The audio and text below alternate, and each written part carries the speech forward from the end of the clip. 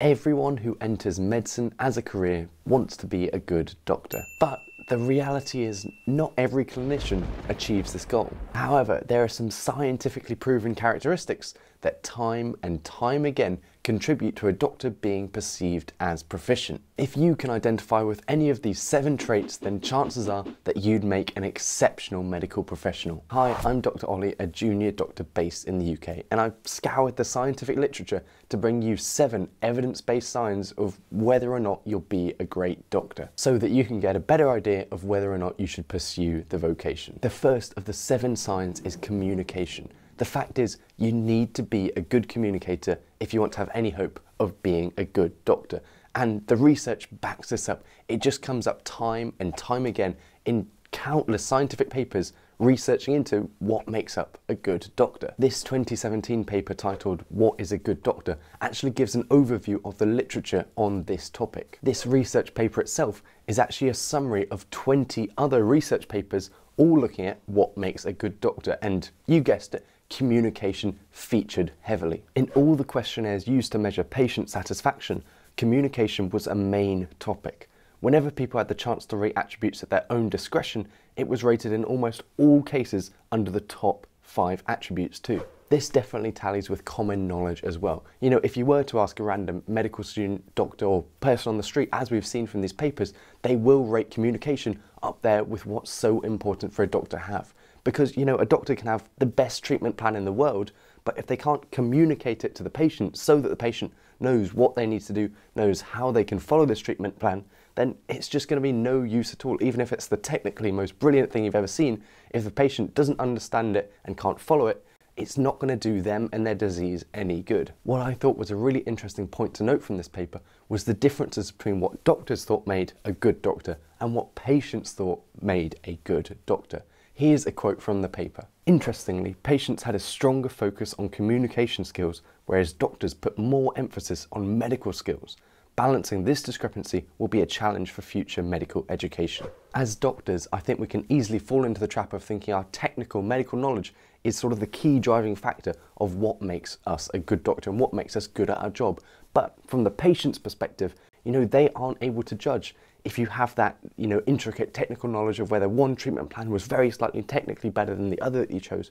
What they see and what they experience is your communication skills, your bedside manner, and how you interact with them. So that's what they rate really highly. Trait number 2 is integrity, and this is so important to being a medical professional. You have to be honest to be a doctor, and you have to have strong moral principles. In this paper titled "What Makes a Good Doctor? Views of the Medical Profession and the Public," they actually got 3 different focus groups. One made up of medical school academics, one made up of general practitioners, and one made up of non-medical professionals. And they asked them what makes a good doctor, and then sort of got this list of traits and characteristics. Physicians regarded being 1, honest, and 2, responsible and trustworthy as the 2 most important items. So as reported by doctors themselves from these interviews in this study, the characteristic of integrity is the top trait needed for a doctor to be good. For me, this was a really thought-provoking sentiment because these characteristics of sort of honesty, trustworthiness, openness,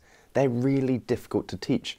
And, you know, you can teach technical medical knowledge, you can teach facts about medicine, facts about diseases, how to treat disease, but teaching someone how to be honest, open, and sort of trustworthy, that's a massive challenge for medical schools. And the authors actually go on to say, selection criteria for admission to medical school should also consider humanistic, non-cognitive traits. So they're actually making the direct recommendation to medical schools that maybe we should slightly shift the focus from these more academic, cognitive abilities of applicants to more the sort of intangible, harder to measure openness, honesty, and trustworthy characteristics because of how important they are in being a good doctor as reported in their own study. Characteristic number 3 is being a lifelong learner. And if you think about it, this makes sense for why it's so important for doctors to have as a characteristic, because science is always improving, always moving forward. There are new discoveries, new treatments available, new diseases. So as a doctor, you have to always keep your finger on the pulse and sort of be aware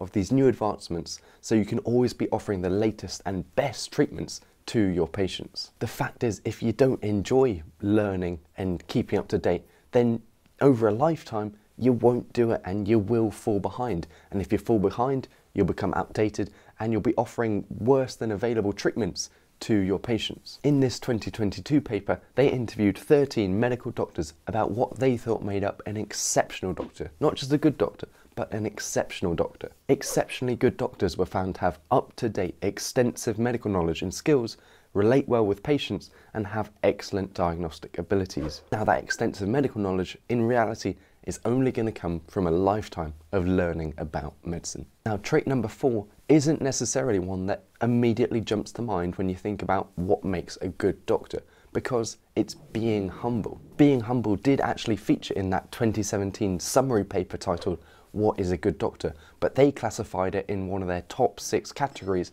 under ethics. The 2022 paper on exceptionally good doctors also said, exceptionally good doctors tend to be humble, approachable, inspiring, and are long-remembered role models. Although not at the top of the average person's list, humbleness actually is incredibly important to being a doctor.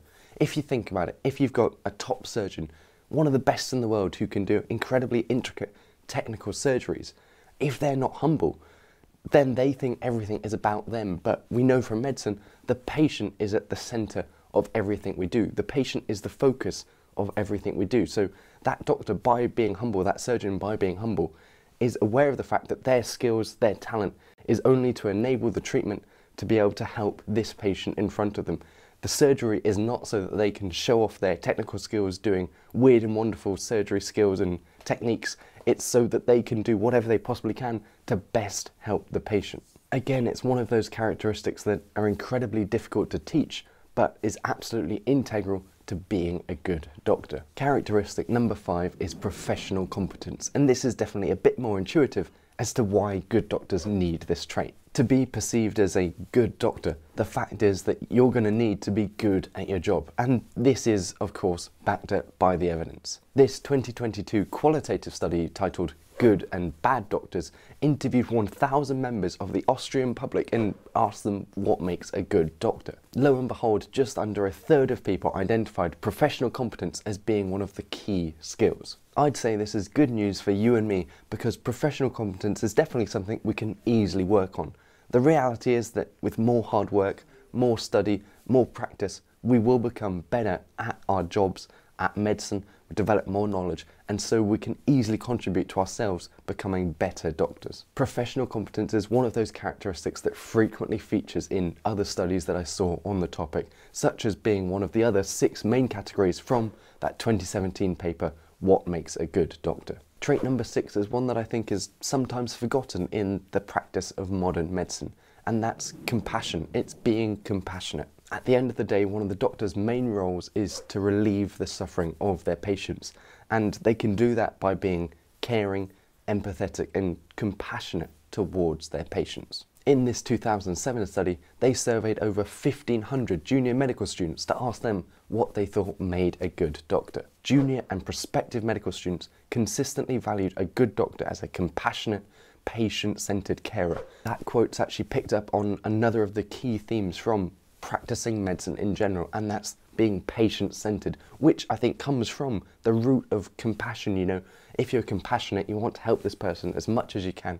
You're sort of revolving around their needs, how you can best help them, and that all comes from that empathy, that compassion that lets you put the patient at the centre of your care plan. Now, the last of the 7 traits that go into being an exceptional doctor was actually picked up by those 1,500 junior medical students by mentioning being a listening, informative communicator, because it's being a good listener. Now, being a good listener can fit under the umbrella term of being a good communicator and communication, but it's such an important skill to proficiently practicing medicine, I thought it was worth pulling out on its own. By being a good listener, the patient in front of you will really feel like you listened, cared, understood what they had to say, which makes up a huge part of their perception of that interaction with you as a healthcare professional. A lot of complaints and claims against doctors actually the root cause of them comes from patients feeling like they haven't been heard, they haven't been listened to by healthcare professionals, and no one's really caring about their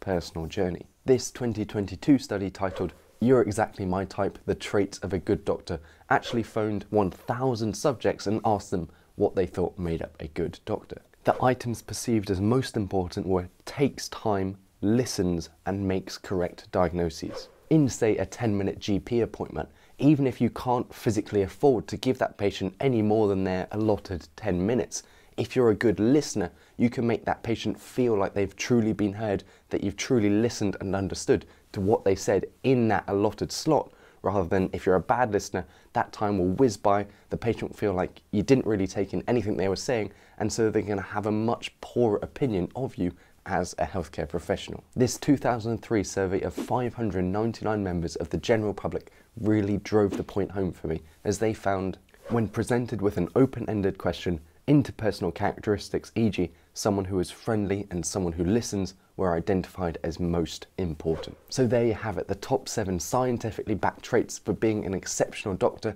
are communication, integrity, lifelong learner, humble, professional competence, compassionate, and being a good listener. Now, if you do feel like you somewhat fit the mold and medicine could truly be for you, then your next step is to find some medical work experience. And this next video will show you exactly why and how you should be doing that.